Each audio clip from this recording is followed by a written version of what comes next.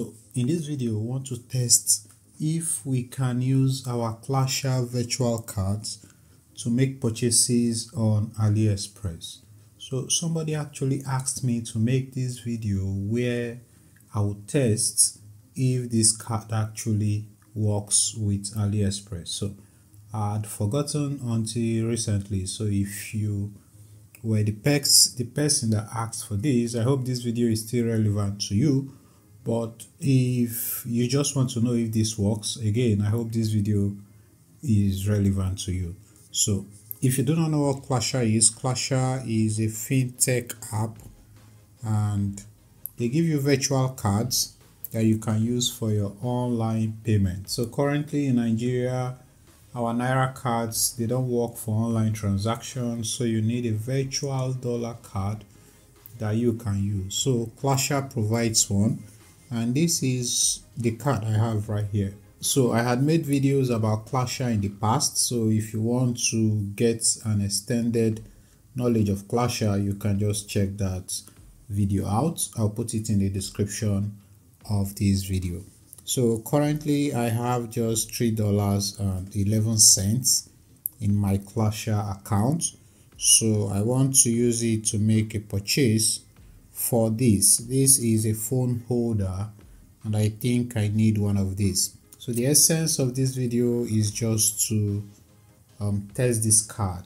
All right, so these are some of the things I do for you. So if you like this video, please subscribe. It's important to me that you subscribe and that you like this video. Just like it or share it to somebody who would find videos like this helpful.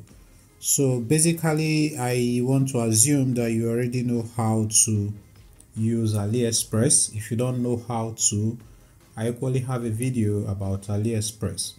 Aliexpress is basically an app where you can buy things for cheap. So you can check that video out if you want to know more about Aliexpress. So I've selected the product. This is a phone holder. All right, so I want to select the very one I want, so I click on it and then I select this is the one I want, and I want to come here and click on buy now or pay now. So it's going to take me to this is like the checkout where I have to pay. So if you do not already have a card, you can click here and then you can add your card. I thought I had already added that card, but it's not here. So let me click on add card. So I want to add the new Klasha card. So I want to go back to Klasha and copy the card details.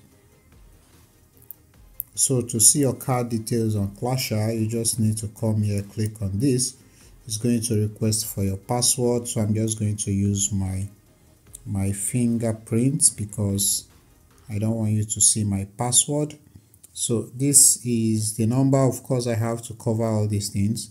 So I want to copy the number, and then I want to come back to Aliexpress, and then I want to paste their number, and then I want to put the CVV of the card.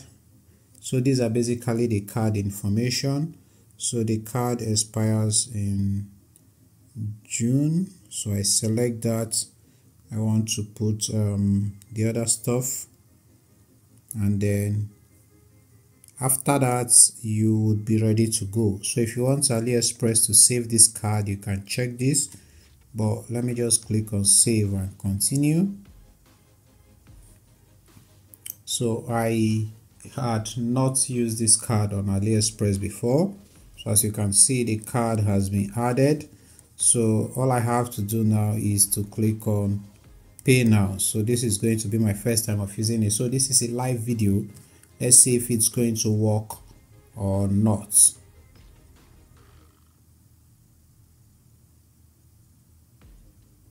So as you can see, it says the payment is successful right here. So the payment is successful, and this means that this card basically works. So if you're looking for a virtual card that will work for Aliexpress, you might just want to try Klasha. The only issue I have with Klasha is that the exchange rate is high, but that apart, they are actually reliable when it comes to stuffs like this. So I hope this video helps you. Please like this video, subscribe to this YouTube channel, and until next time, bye bye.